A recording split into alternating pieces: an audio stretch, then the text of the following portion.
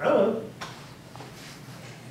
You got to give me something, all right? So I need kind of a starting place to kind of leap from to figure out where we're going to place you, all right?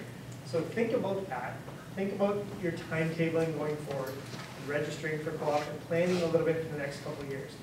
Think about those SHSM programs because there's lots of opportunity there, and not a lot of work for you in those. There's not something that's a make-work project. It's not like taking another course.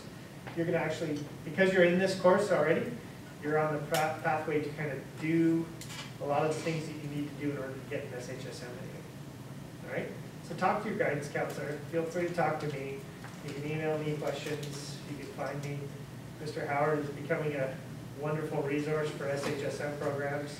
He knows all about them.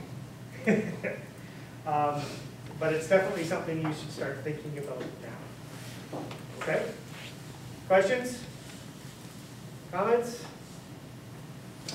Can you do both? Can you do? OYAP and special. Absolutely. Yep. Yep. They work very well together. Yep. What was the thinking between like two completely different trades? Like, could you Good question. could you do the two different trades, like to see which one was better? Yeah. So if you're going to take co-op twice. Yeah. Yeah, you could for sure.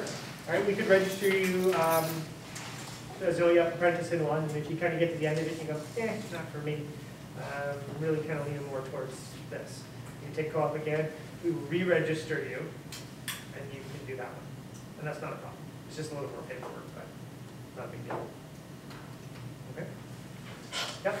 Some of the people that were talking to us yesterday, they talked about the test that it had a really low passing rate. How often is that test?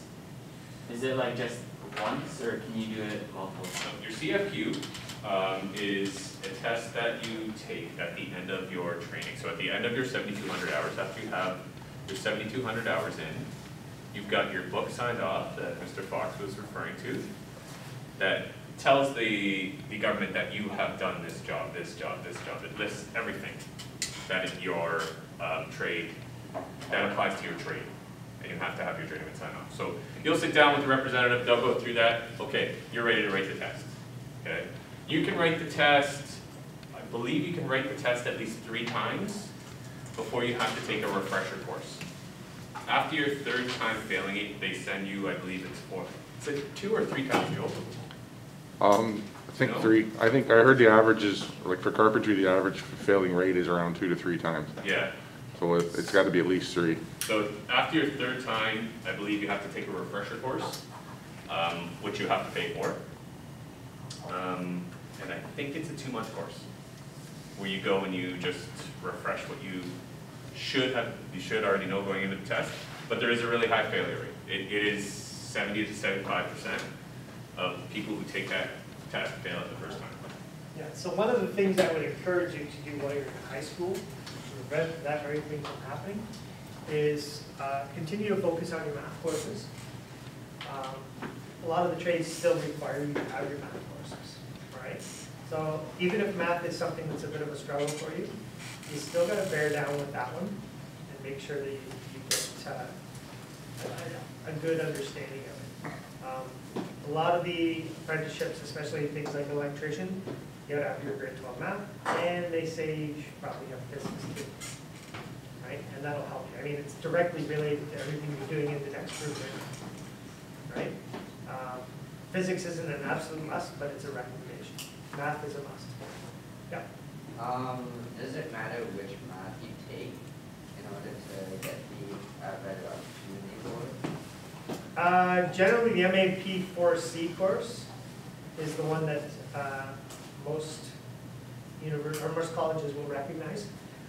There is an MCT course, but I don't think we offer it. Most high schools aren't offering it. It's directly trade related. So your next bet is the MAP 4C. Is that applied? Is that what that is? Yeah. Yeah, it's college level, yeah. Now, if you take any of the higher ones, the U courses or data management or any of those, I mean, they all apply, but I think the MAP 4C is kind of the standard that they're looking for. Okay? I don't think calculus really applies. if that's what you're considering, right? But, I don't know, I'm not really sure. about For a trade, you should have college level math. But like my son, I keep using that example, electromechanical engineer technician, he took university functions and did fairly well in it. And he says up and down, if he hadn't taken that class and did fairly well in it, that he would have probably failed out of his college level course. So it's robotics and PLCs and whatnot and coding, and it's a lot, and it's a lot of math. It's more math than you think at that level, but for a trade like carpentry, you gotta have it. Yeah. You gotta like basic math areas, and it is a prerequisite anyway to get into that trade, is it not? I believe so. So that's what you gotta do. I would, in anything, even in life, I would strive for at least a college level math. Yeah. High school math courses are kind of broad-based, where you're learning all different things, right? And as you kind of get into your trade, it becomes a little more narrow, but the skills you need to know real well, right? And you get the basis, or the backbone for those in your high school credits, and then you kind of specialize in them as you go through your college program and your apprenticeship program. Geometry is huge in carpentry, right? Knowing Fractions.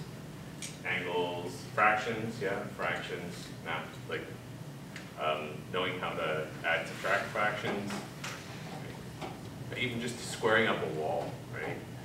Knowing the Pythagorean theorem, right? So have you ever wondered whether anything's ever going to apply in real life? We're telling you these kind of things are, right? And they're going to come into play in any number of different trades. And if you don't know, and you're exploring different things, keep your options open that way. Those are the things I would say to keep alive. Okay? Any other questions? Okay, well,